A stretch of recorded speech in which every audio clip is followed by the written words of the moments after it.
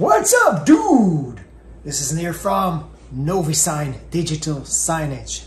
And today I'm going to show you what to do with a new FireStick TV. This is an Amazon FireStick, and I have plenty of these, starting with this one. And this one is Fire TV Stick. I have the Lite, I have the Max, like you see here. So I have a couple of them. I'm going to show installation step by step from the beginning, starting with unboxing these special dongles. Let's start with this one. I already cut it here so I can open it, and let's see what is inside. Okay.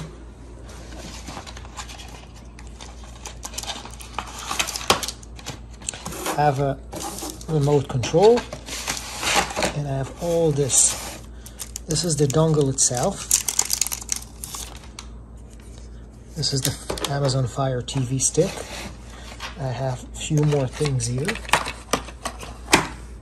I have this extender cable, so I'll be able just to put it here, make it a little bit longer, but I'm not sure I really need that. Let's put it here. And oh, this is important. Instructions, manual. And lastly, I have this part of the power supply, which is connected this way. This goes to the AC/DC, and the other side, which is a micro USB, goes directly into this socket, just right here. We see power. Now you don't have a place, you don't have anywhere or any way to connect a mouse into this one, so the only way to control it is going to be with this remote control. Let's take it out, just like that. And of course we will need to apply a couple of batteries just right here.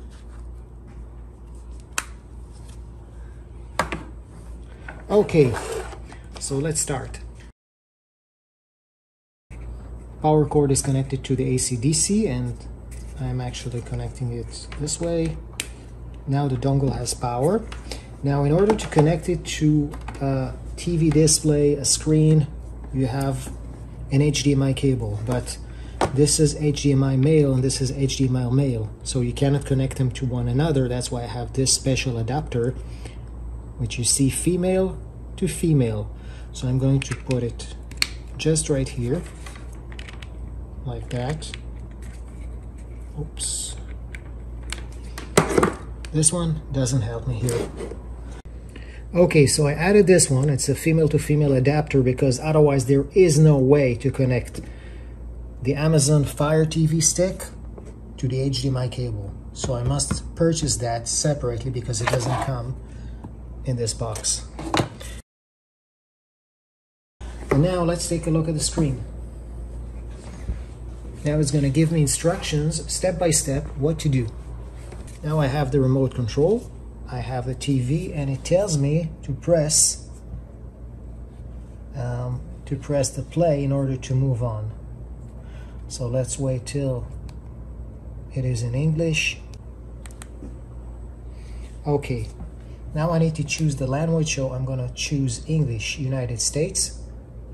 Okay. And that's it. Now, set up with Fire TV app or set up with remote. I'm going to use this remote control. There's a way to do that with the Fire TV app on your smartphone, but let's do that the old traditional way using this remote control. So I'm going to press it like that. And now I need to connect to the Wi-Fi because there is no Ethernet socket in this Fire TV stick, so I must connect through the Wi-Fi. So I'm going to choose this one, which is called NoviLab AP. Okay. And I'm going to put the password. Okay. Now I'll press the connect, and let's see, now it's connecting to the Wi-Fi network, which I have here. See, connection successful. All right, that was second step, after language and network, now it's going to check for updates. Now it depends when I bought this Fire TV stick. If I bought it some time ago, probably it will have to make its own updates, download latest software, firmware, whatever it needs, and that might take a little bit of time. So let's wait for that to finish and then we'll continue. Okay, after boot, after downloading everything, after boot, now you can see that now it's updating everything which has been downloaded till now, all the gap between the time which you bought the Fire TV stick and to the installation time. That might take a couple of more minutes, so let's wait.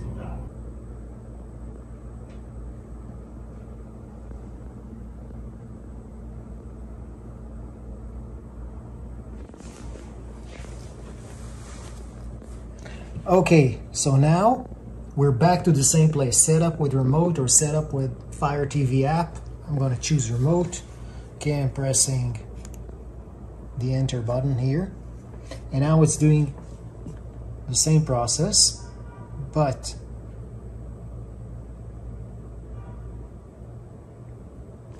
alright, now you can see finishing updates. Looks like it's been going twice, but it's not really, just needs, it's kind of wrapping up. And let's wait till it's up and running again. Okay, so I like to use my own existing Amazon account, so I'm going to press this one, the big central button. And now I can either scan a QR code with my smartphone or just log in from somewhere, anywhere, like my smartphone, like my laptop, to Amazon, and then just use this code. So what I'm going to do is this. I'm going to do something different. I'm going to press those three lines. See this button? And this allows me to type my Amazon login ID. So I'm going to do it just right now. So now after typing the password and the username, of course, it's been registering and it even knows my name. Okay, so let's press the continue. I'm pressing again this button. And save Wi-Fi passwords to Amazon. Not sure I want to do that. I'll choose no. And now restore Fire TV. I don't want to restore it. I'll skip it. Let's move on. Preparing your remote for setup.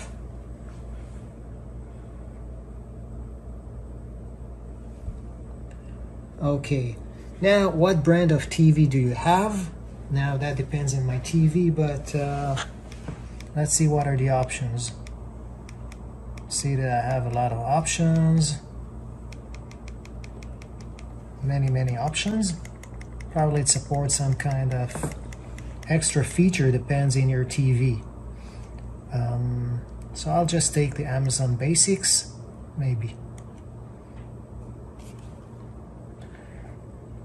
Okay, now we're playing music. Okay, I'm pressing next, and let's go to the next step.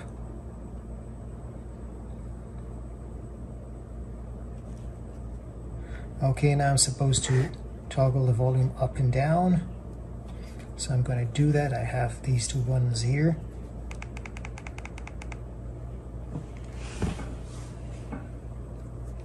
Let's say yes. And that's it. Let's go to the next step, optimizing.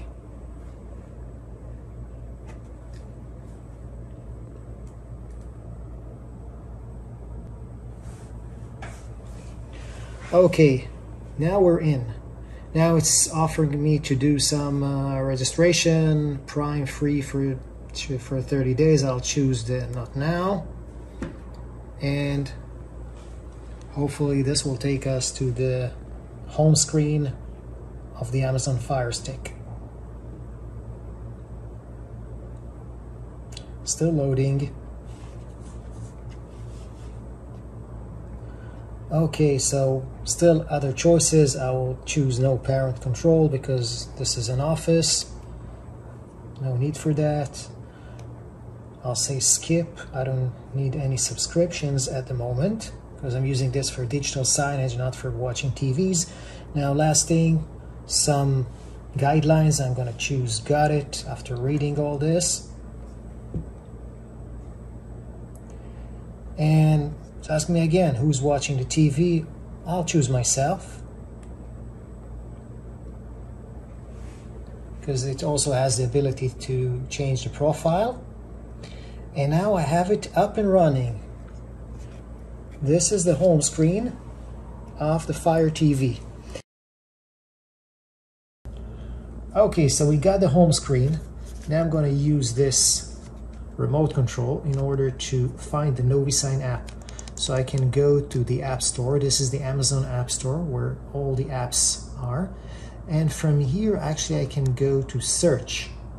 I go to search, then I'm in the search text box. I click it, and this is how I get the soft keyboard. So I go to NoviSign.